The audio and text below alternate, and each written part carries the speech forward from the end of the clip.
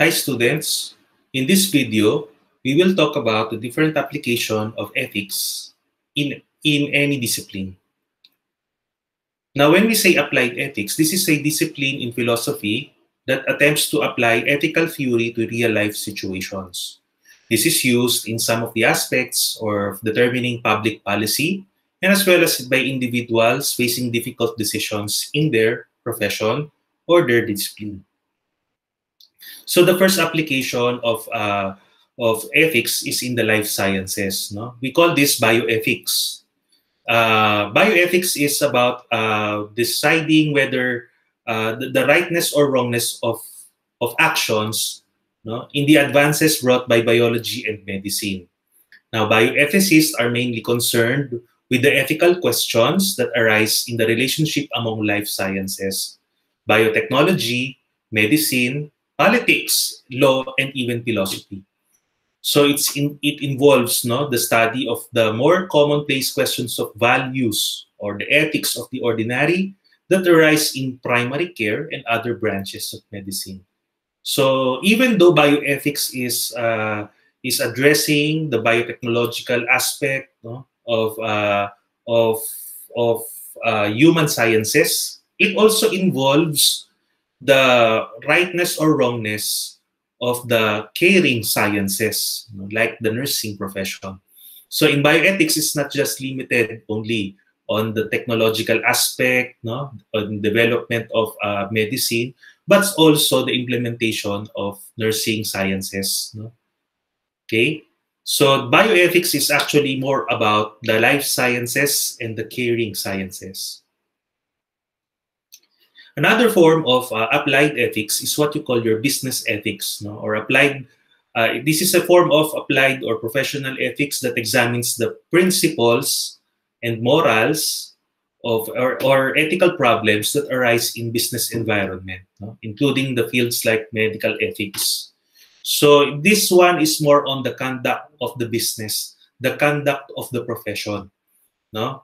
Primarily, tinitignan dito yung truthfulness of all transactions, no?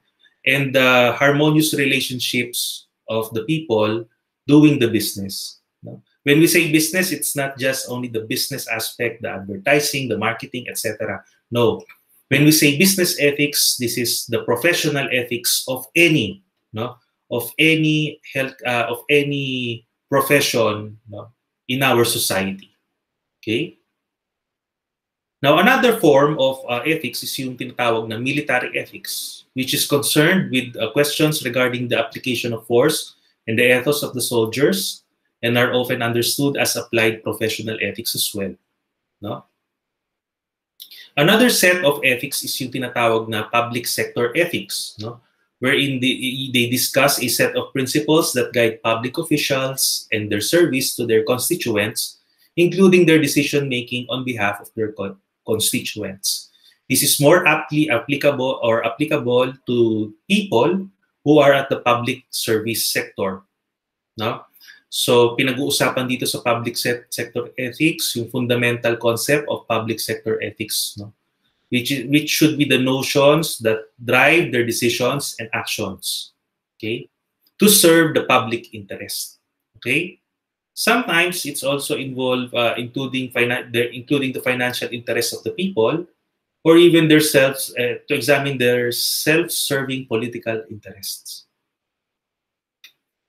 Another set of ethics is yung tinatawag na publication ethics, no? Or the set of principles that guide you in writing and publishing process for all professional publications. Now, to follow these principles, the authors must verify that the publication does not contain plagiarism or publication bias. When we say plagiarism, this is the act of presenting ideas of other people as if it's your own.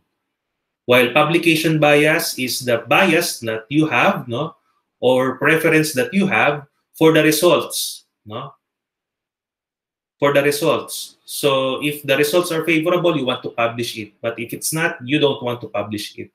That's one form of publication bias. Okay? Or sometimes you are prejudiced to the results. That's another publication bias. Okay?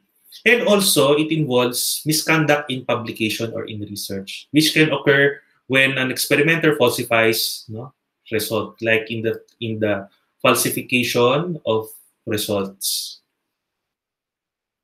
Relational ethics is used in qualitative research, especially in ethnography and autoethnography. When we say ethnography, this is a study of one's culture. Okay, so researchers who employ relational ethics value and respect the connection between themselves and the people they study, they observe correct relational ethics. Okay, so it's the establishment of good working relationship and good communal relationship with the people that you are studying, no, or you are observing, most especially in ethnography, okay, and autoethnography. While animal ethics is a term used in the academe to describe human-animal relationships and how animals ought to be treated in an experiment. No? The subject matter includes animal rights, animal welfare, animal laws, speciesism, animal cognition, wildlife conservation, and the moral status of non-human animals, no? And the way they are treated, no, in the experimentation. As we all know, there are some experiments, no, most especially in drugs, no? In the development of drugs for human use, we use animals, no, in experimenting. So to properly handle these animals after experimentation, we employ the concepts of animal ethics. Okay? That ends our lecture for this week. If you have any more questions, you can send me a direct message through my Facebook Messenger. If you have, if you want to discuss something to our Facebook group, you may do so. Okay, with that, we end this lecture and have a nice week.